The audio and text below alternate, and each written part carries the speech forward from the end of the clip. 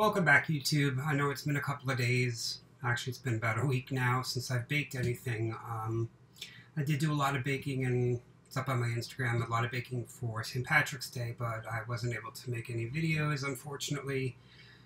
I just got my laptop back the other day from the Apple store. It needed a screen replacement, so that's where I've been. But without further ado, what I'd like to make today is a vegan cookie. Reason being for that is with St. Patrick's Day over, I think it's time for something healthy. You know, I'm back on my losing my winter weight mode now, so it's time to start shedding the pounds from the winter, and I'm going to make a healthy, dairy-free, vegan cookies.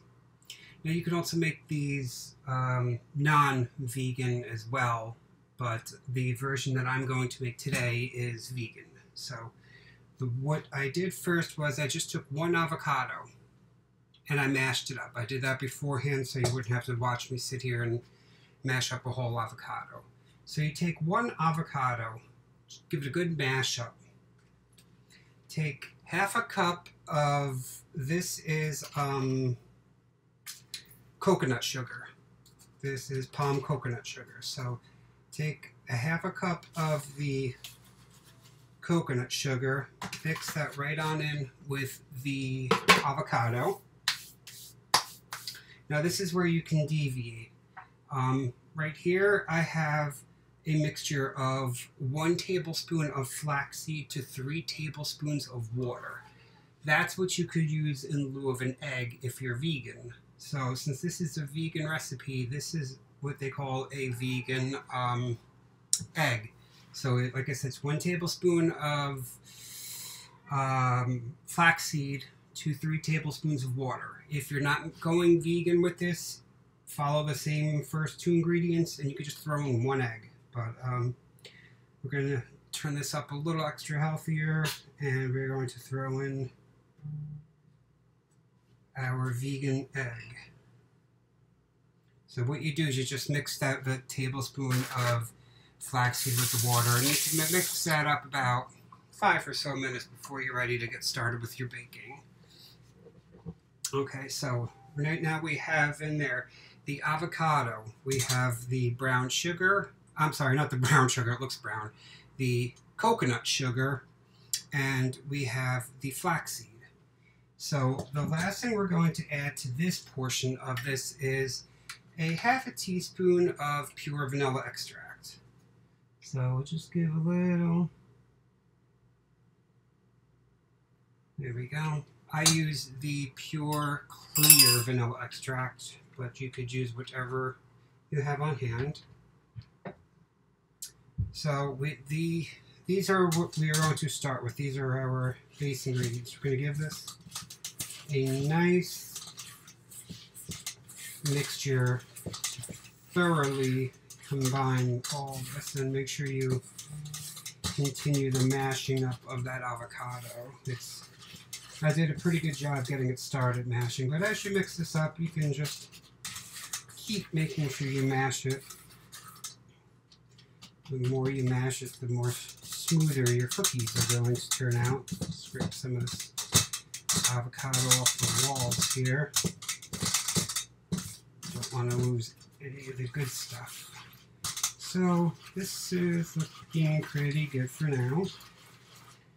Giving this a nice stir.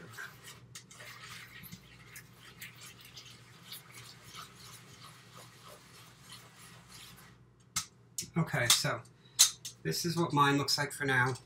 This is just the avocado, the coconut sugar, the flaxseed, and the vanilla extract. So we have this all mixed together. We're just going to set that aside just for a moment. And in a small bowl, we are going to whisk together 1/3 of a cup of cocoa powder, dark cocoa powder. Remember, if you're going to make this vegan, the dark cocoa powder needs to be 70% cocoa or higher. we are going to mix in a 1/3 cup of flour. And we will mix in a 1/2 teaspoon of some baking soda. So let's just level that off there. Okay. Oh, okay, so grab a whisk, and now we're just going to give this a nice whisk together, combining all these dry ingredients.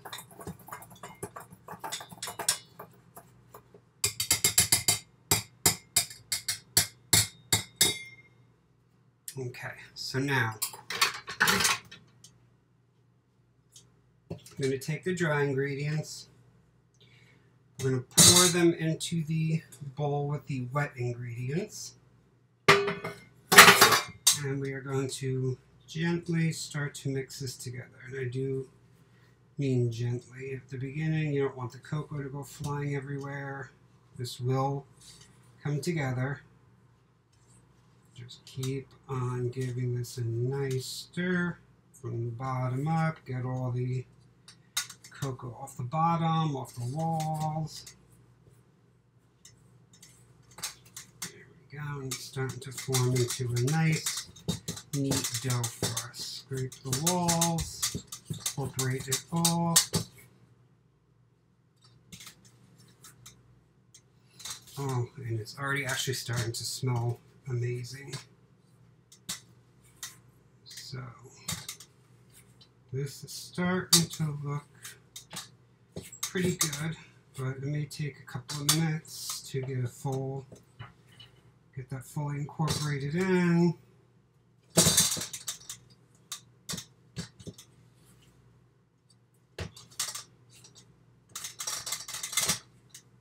Okay, this is looking like a nice dark batter now. So now what I'm going to add to this, which I have pre-measured out here on my digital scale,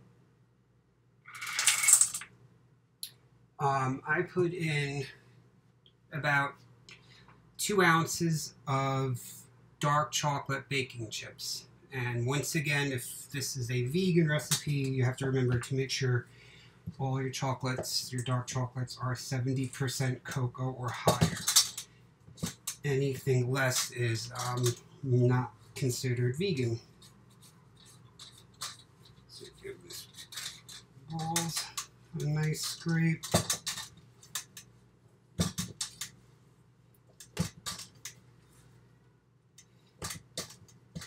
Still see some avocado, but that's okay. These will all bake together, all just the same.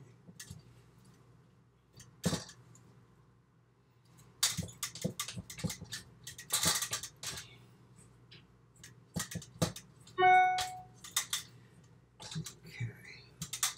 So this is what you're going to end up looking.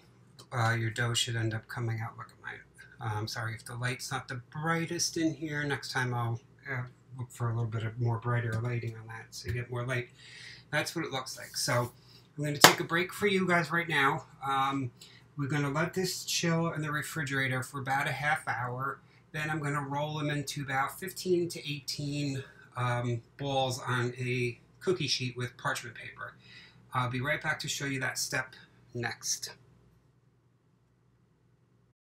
Okay, so we're back. It's been about a ½ hour.